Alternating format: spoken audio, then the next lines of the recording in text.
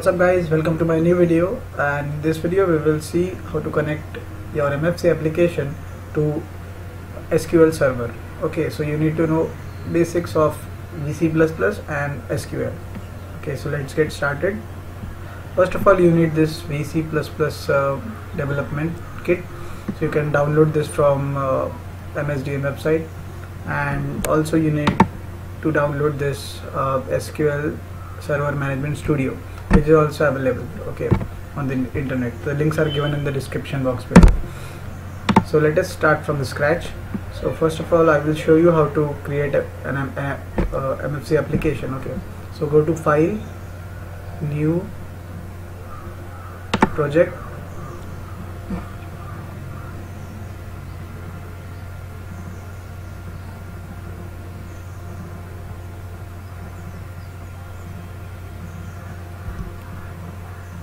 okay, then go to MFC, then MFC application, type the name of your project, test, okay, then click on this, okay,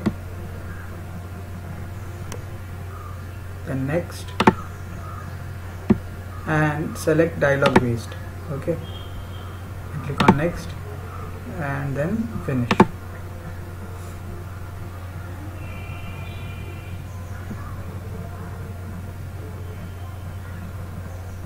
Okay, so here is the dialog box for you. So you can drag and drop different items from here. So let us click on the button. So we have this button, then delete this. Okay, and let us take edit control. So we have edit control and a button, for example. So and one more thing, you need to add a variable to this. Okay, so add variable. Let us name this variable as id1. Okay, so we will use this variable when we are about to display something in this edit box, okay, from our C++ code. So let us open create a C++ file, or you can just double click on this button. Okay, so here it is. So you can write your code in this section, and it will execute when you will click that button. Okay, so I have already written the code in a different project. Let us open that project.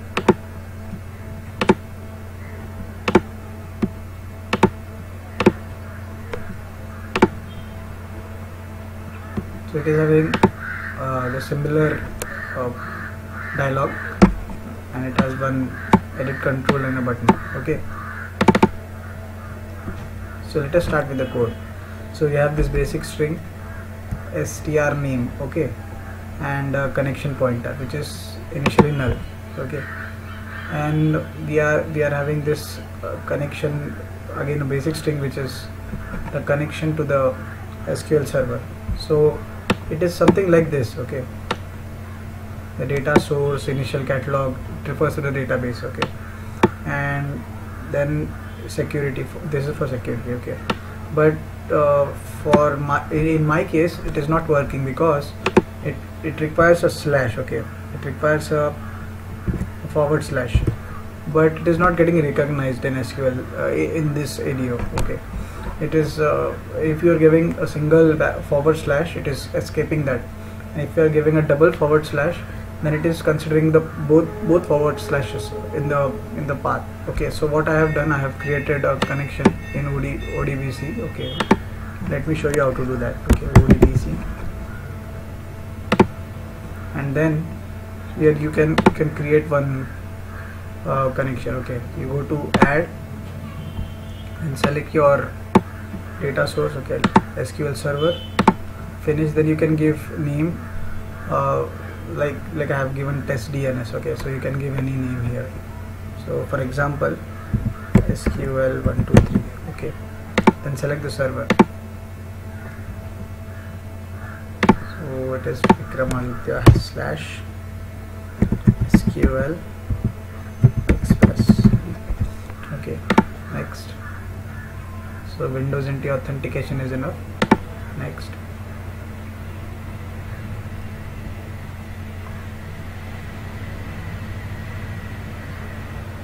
will take a bit.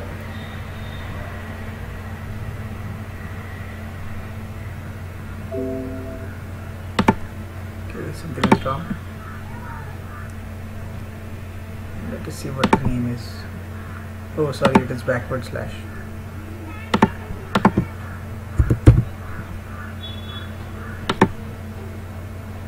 Rest of the things are correct. Oh yes. Then click on next and finish. Okay, so it has created this. So you can directly give this name. Okay, in basic string. I'm using test DNS. Okay.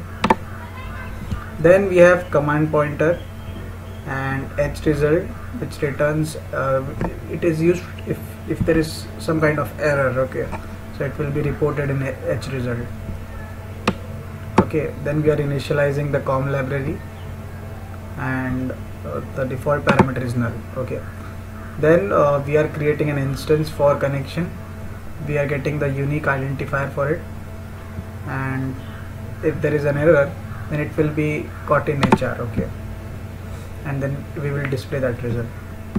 Then we have to open that connection, so we are passing the strcon basic string to it. Okay, strcon is having this test DNS which we created.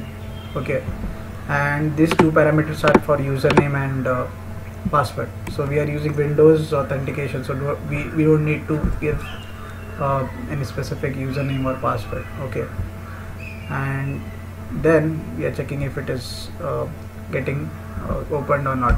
Okay, then we are creating an instance for command. Okay, we are getting UUID of it, and then this is the query. Okay, which we need to execute on the database, and then we are giving the parameters or how we need to connect. Okay, so we are providing text as command type. Command is STR_SQL, which is this, and we are providing that active connection as pcon, which the instance which we created just now. Okay, this instance, where it is, yeah, this instance. Okay, then we are executing that instruction. Okay, that query, and then finally we are displaying that data has been added successfully, and we are closing the connection. Okay, so let us run this.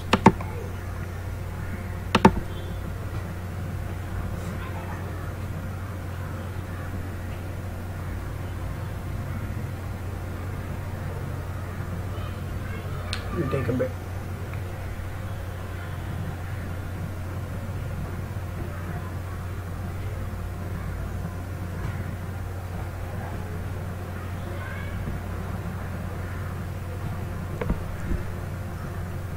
Okay, so let us click this button. So data added successfully. Okay, to check if it is added or not, let us go to that table. Okay, AK auto, and the database name is AK. Okay,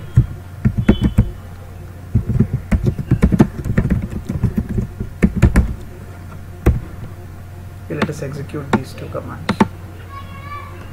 Okay, so here it is. Let us change the name. Okay,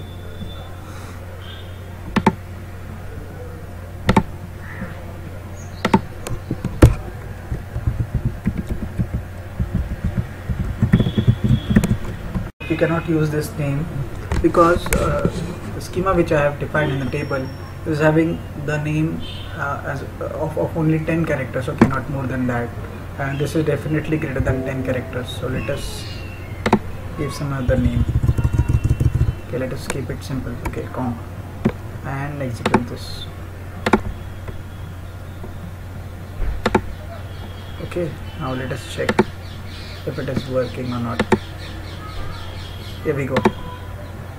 Okay, so this is it. So if you have got something from this video, do click on the like button, share this video and comment if you want, and do subscribe.